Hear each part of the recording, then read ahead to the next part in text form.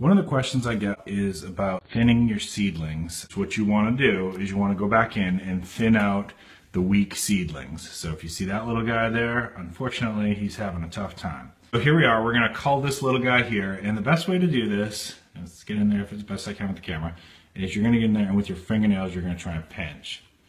Okay, and you can go low on that and try not to get the other guys damaged at all. And actually I pulled on that, but that's okay, that'll work too.